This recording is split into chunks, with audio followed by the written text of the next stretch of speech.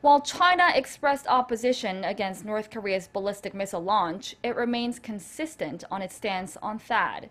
Beijing expressed its strong disapproval of President Moon Jae-in's decision to deploy additional THAAD launchers, describing it as deeply concerning.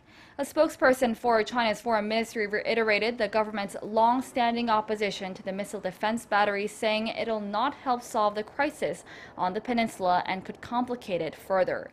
He added the deployment will greatly disturb the strategic balance in the region and undermine China's strategic security interests as well. Ever since Seoul announced to bring in the THAAD system last year, Beijing has carried out a series of unofficial economic retaliations affecting South Korea's exports as well as its culture and tourism industries.